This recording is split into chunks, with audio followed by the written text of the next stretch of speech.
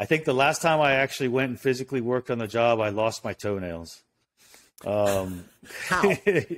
What?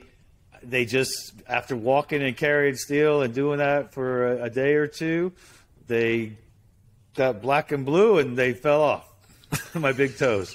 Well, how does that happen? No joke. So, I don't know how that happens, but it's true. Here's the thing, and you saw it. My foremen are working foremen. Every one of my foremen wear their tools. Yep. Okay. First of all, in my industry, there's not enough money in my industry. I can't charge enough to have non-working foremen. But secondly, how do you expect to lead somebody and get people to do this very hard work if you're not willing to get in there and do it yourself and get in there? And so that is also one of the problems with getting people wanting to do our industry. They think, well, I get to a foreman level and I don't have to do anything. Well, that may be true on a general contractor's crew, but that ain't true working for me. We can't afford it, and that's not the way it is. You set the pace, you set the example. Ramel being that superintendent level, and all my superintendents will step in and put their tools on. So to your point, when they need to, they get in there. When they're so busy coordinating all their work and they can't. But when they can, they get in there to set the tone and make sure the pace can be set. And let's say you get on a job and it's a hard budget to hit. The way to fix that is the foreman or superintendent get in there and show everybody, yes, we can hit this budget. This is how it gets done. And then there's no excuses. You take away the excuse, right? And these tools, Chuck, that he's talking about, it's not just, the importance of a tool on a job. Everybody understands that. But when you're a rod buster, you carry your tools. You have a tool belt, and on that belt are just myriad things. And they're all heavy. And I remember leaving the bridge where we were working and then showing up at the next site at these inverted T's. And I got out of the production van and, Jack comes right up first thing. He's got this 35-pound belt. He's like, here are your tools. Don't forget your tools. You got a little spring in your step. I saw a glint of optimism in your face. Well, screw that. Put your tools back. I'm going to crush that right now. Yeah. Forget about that. So it's like you just get so used to carrying around an extra 35 or 40 pounds all the time. Yeah. All the time. And what you're saying is, congratulations, you're a foreman. Put your tools on. Congratulations, you're a supervisor. Put your tools on. Congratulations, you run the business. Put your tools on. Right.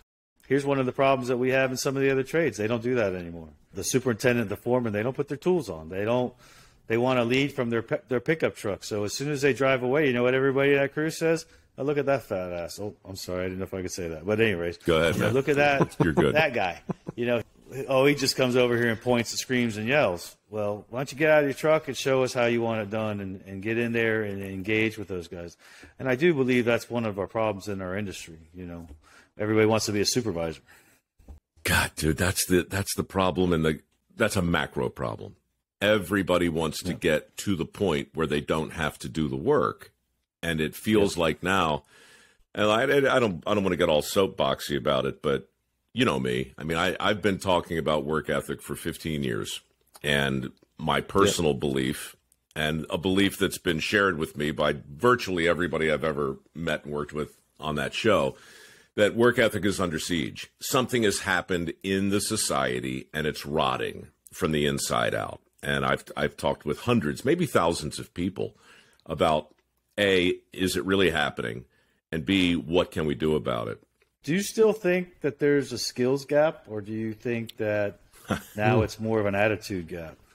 I just said this in an interview the other day. I spent the first 7 years of MicroWorks talking about a skills gap and genuinely believing that if we could equip more people with the necessary skills, the gap would shrink.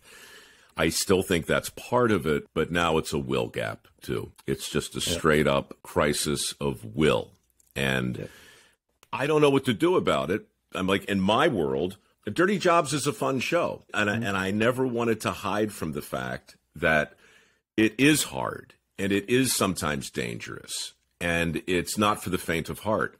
And those things might discourage people from exploring a career in the trades. But at the same time, you know, I mean, you were there.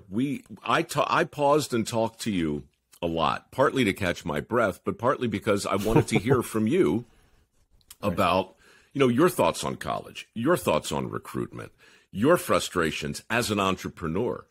I want to hear about Jennifer. I want to hear about how your marriage and your wife became your partner and how you two are two sides of the same coin and how Shelby really wouldn't exist without her talents too.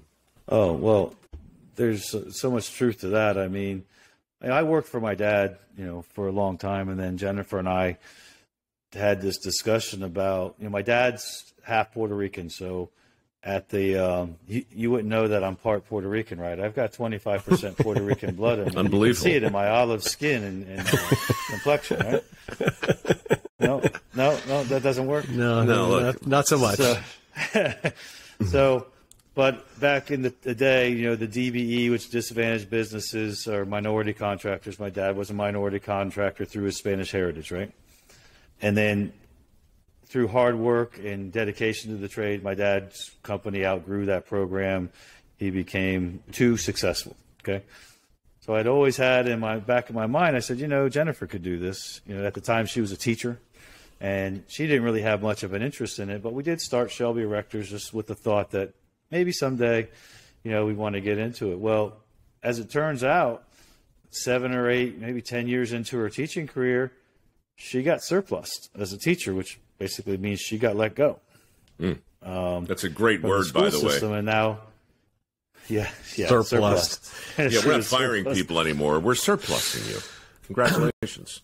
Yeah, but they're surplusing her, but there was a teacher shortage, right? So you go figure. I don't get that one. Not that she was a bad teacher; she was a head volleyball coach and stuff like that. So I don't really get into the politics of these things. So then we found ourselves with a need to. Well, Jen needs to replace her income, and her income as a teacher wasn't a lot. So, hey, let's just kick up Shelby Erectors, Jen. I got a contractor that'll give you your first job because in order to get certified as a DBE with DOT and stuff like that, you're going to have experience. So, and it can't be my experience because then you would just be a front, right, for me. And that's not what this is. So she went, we got her a job, $50,000 contract, took 6 months or so. Completed her first job, and she says to me, and she'll tell you this, man, I can do this. We do one job at a time. I could do this, right? Mm-hmm. And I looked at her and I laughed. I said, yeah, that'd be great, knowing that you can't just do one job at a time. You get one job, then next thing you know, how do you keep those people busy? So you need more jobs. And then, so every time she does the active job list now, she goes, 42 jobs, Jack. What happened to one job at a time? She said, you lied to me. I said, I didn't lie to you. I just smiled at you and let you think that maybe you could do it that way. I surplused the truth. Yes, exactly.